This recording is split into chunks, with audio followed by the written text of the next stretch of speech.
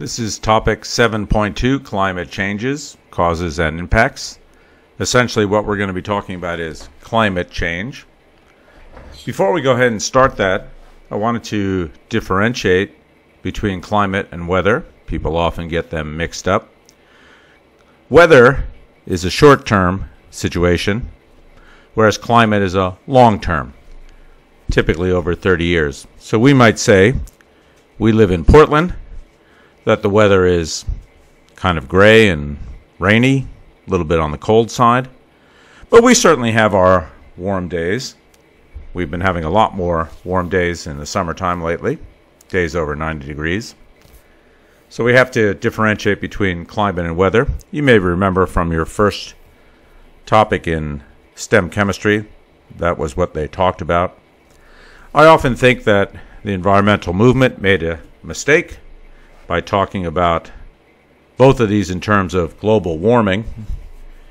It gives the impression that things will always be getting warmer, but we certainly have places where it's still very cold and very rainy.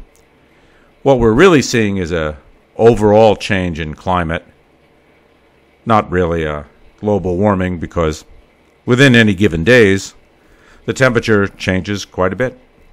So let's go ahead and take this apart in more detail here. What causes climate change? There's two things we want to look at here, is what's going on in the oceans and what's going on in the atmosphere. The oceans tend to be incredibly stable temperature sink. Temperatures really don't change that much. Even if it's a very hot day, the water can still remain very cold. It takes a long time for water to change temperature. So what's going on? Well, there's probably two things that are going on in the oceans. If we look at the circulatory systems here, the movement of temperature, one thing that's changing, and of course, is the depth of the ocean and channels within the ocean. Those create currents, and also salinity differences, certainly salinity differences near the coastlines. And we know that osmotically, that pulls water, causing it to move. In general, oceans tend to cause stabilization of temperature. So we see along the coastline here of the United States here, the temperature is probably more constant than it would be inland. I definitely saw this when I went up to Alaska.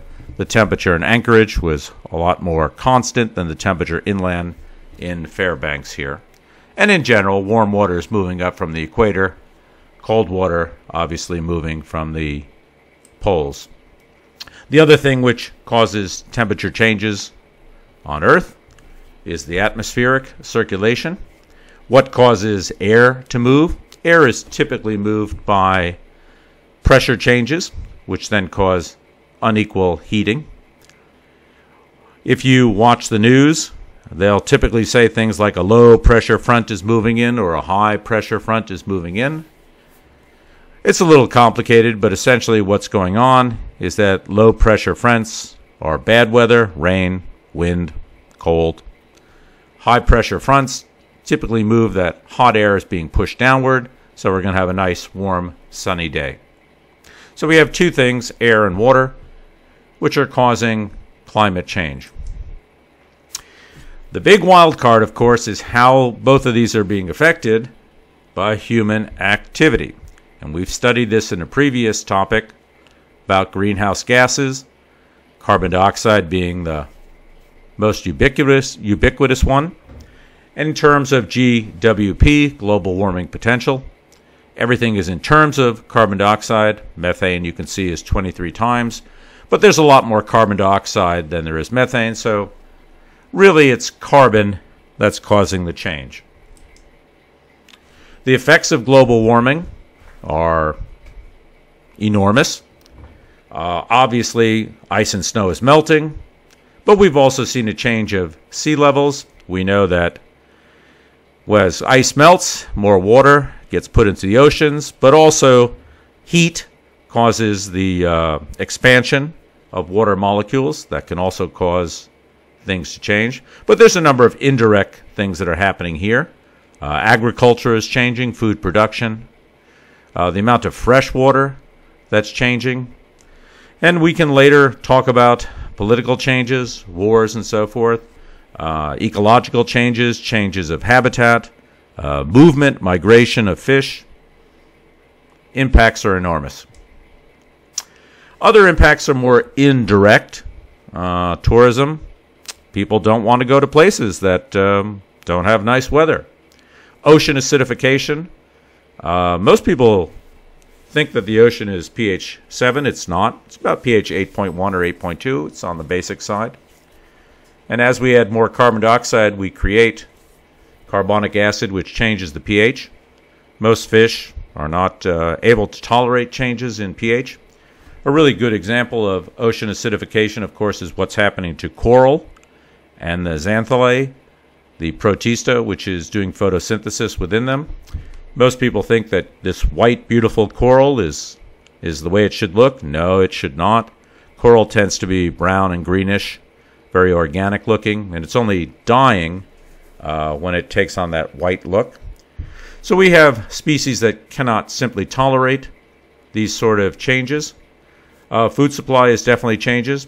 Severe storms and droughts, which I think is a better way of thinking about global warming. It's easier for people to get their hands on severe weather situations and diseases. Now, we've talked before about feedback loops, positive and negative. Just to remind you, positive means we're getting further away from the set point, whereas negative means we're compensating for the stimuli to get back to the set point. Your thermostat at home would be a good example of negative feedback. Positive feedback example of climate change would be albedo. Warmer weather melts ice. This decreases the reflection of heat radiation, solar radiation, which then causes the Earth to warm up even more, and more ice melts, and so the cycle goes on and on. We could look at negative examples. And so if you have increased CO2, this causes more plant growth, which then reduces the CO2 and gets you back to where you began. Non-human factors in global warming. Well, we've already talked about the production of greenhouse gases. Now, there were always greenhouse gases. When a volcano erupts, obviously that puts a lot of CO2 into the air. But if you look at the long-range change in temperature and gases, it's gone up quite a bit in recent years, certainly since the Industrial Revolution. We've already talked about ocean currents. Another thing that's the natural cycle, right, would be a non-human factor. Last ice age, I believe, was about 18,000 years ago. This is a cyclical pattern. Stick around for another, I don't know how many thousands of years. We'll have another ice age, and all these glaciers will come back. So that concludes our discussion on climate change.